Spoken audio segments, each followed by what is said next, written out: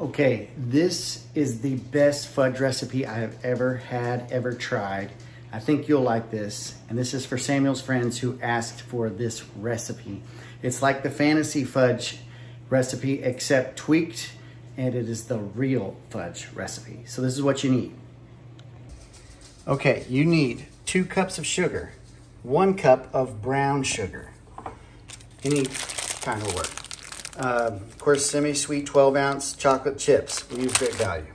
You will need, I use Mexican vanilla. You could use regular, but Mexican's definitely the best. Also, imitation. Now, this is hard to find, but caramel. I say caramel. Imitation caramel. You need a teaspoon of each of those. Then you'll need the jet puffed, of course, the 7-ounce, or you can double the recipe and get a big one of these. The Hershey's Cocoa Special Dark is important. 1 big tablespoon of that. You need butter, 2 sticks, actually 1 1/2, and then I add a tablespoon because the original recipe calls for 1 1/2 sticks of butter, but I like, personally, I like it more moist, so I add a tablespoon. So 1 1/2 plus a tablespoon of butter. And then you need 3/4 cup of evaporated milk, not sweetened condensed milk, but evaporated milk. You put that all together, and another key is the saucepan you use. Do not use like a big pan because it'll cook too fast and too hot. A good saucepan like this will be perfect, and it'll help keep your temperature down a little bit while it's cooking, and it won't harden too much, and it'll be nice and creamy fudge. But that is what we're gonna start with. Let's go.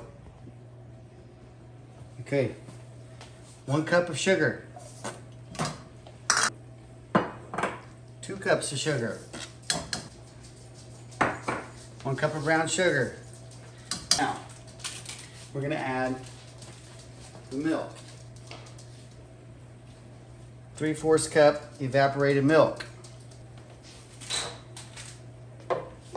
My hands are clean, I did wash them.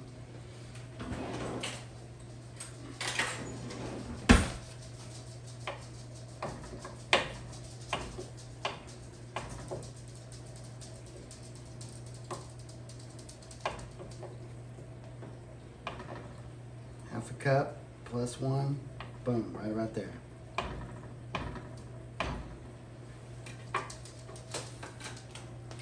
All right, butter in. Put the oven on, the stove on medium. Throw that in there and start stirring. At this phase, keep stirring and don't stop. Okay, so as this starts to boil like this, the butter's melted. Of course, this is salted butter. All that's melted, it's starting to bubble. You set a timer for 4 minutes, and then you're stirring. This was at 4 minutes, but it's not now. But anyway, set your timer for 4 minutes and stir continuously as it is boiling like this on medium-high heat on your stove. In a small saucepan like this, I have found works best. So, we're just keeping this stirred. Buddies, our dog's barking. Sorry about that. All right, it has been 4 minutes. I have been stirring this. I'm gonna take it off the heat. Go ahead and turn off the stove. Take it off the heat. It's been 4 minutes. It reaches about 234 degrees. If you don't have the same stove I do, you can either put it in medium-high for 4 minutes, or if you have a candy thermometer or something, 234 degrees is what you want it to go to. Now that that's done, we're going to add a Hershey's Cocoa Special Dark, 1 heaping tablespoon of this, just like so. And that makes it a little more chocolatey, which I like my fudge to be a little more chocolatey. So I'm going to stir this in first, kind of get it mixed in a little bit here. And then I'm going to add this 12-ounce bag of semi-sweet chocolate chips. Any brand would work. These are great value and they work just fine, although some other brand may be better, I don't know. You can use whatever you want on that. And you might make your own recipe, tweak it a little bit, but this I have found is the best recipe I have ever made for fudge. So now that I'm mixing this in a little bit, it's starting to get really chocolatey, but we also need to add the We also need to add the marshmallow cream, which we're about to do in just a second. But I like to make sure that cocoa gets mixed in real well. All right, now I'm gonna take this jet puffed marshmallow cream, which is 7 ounces. I'm going to just scoop it all out and put in here. Samuel, quit, son. Samuel's back behind the camera. The main thing is just to kind of get it going pretty quick because you don't want to lose your heat on this. All right, so that's just about all of it. We'll put that in there. And then we'll start to mix this up.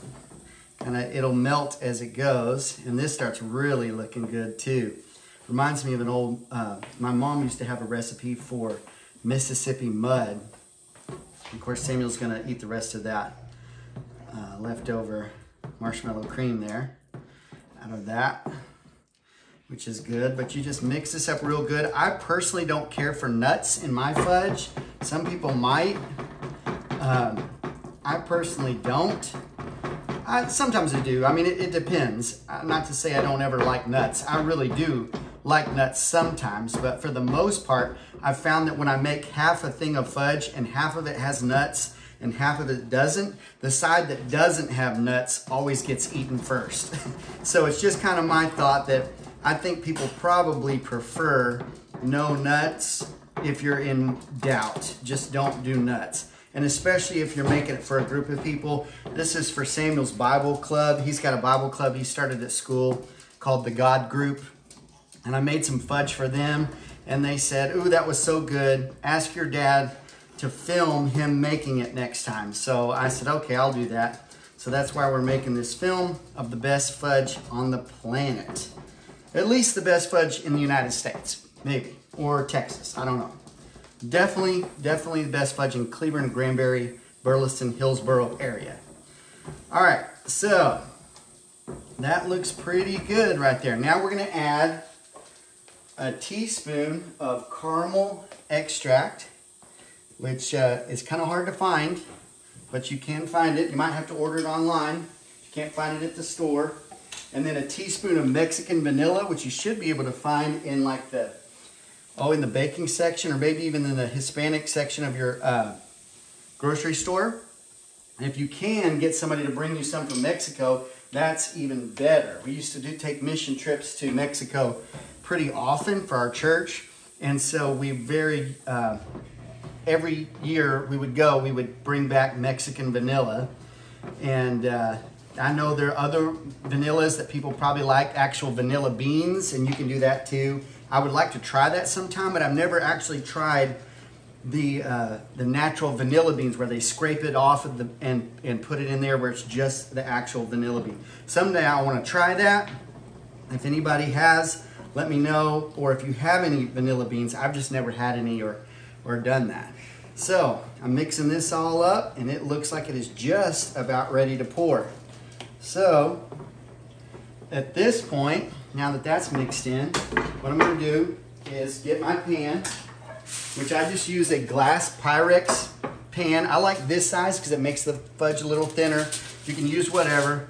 Line your pan with aluminum foil, then just take your fudge and just dump it right in there. And try to make sure it's all mixed up good. Something I learned too that was really good that I liked, if you like salt, kind of like salted caramel or something, Samuel, hand me that rock salt there, that Himalayan salt. Show that right there to the camera. This is Himalayan pink salt.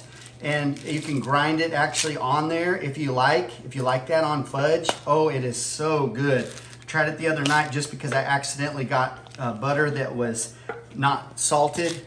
And so I tried to put some in it with that Himalayan rock salt, pink salt, and it was so good. Of course, it helps if it's ground up the proper way. So now you just spread this out to the corners, let it cool. As soon as it cools, this is so creamy and so delicious. It's almost like a mousse, but then it'll harden as it cools. Of course, it'll be real thin right now. But it's almost like concrete in the sense that it goes in wet, but then it starts to harden as it cools off or as it dries. And then it will be delish. So I'm gonna let the kids also lick that spoon as well as the pan. So there you have it, the world's best fudge on the planet, if not United States, definitely Granbury, Cleesboro area, Granbury, Hillsboro, Burleson, Cleburne area. All right, that's it. Enjoy.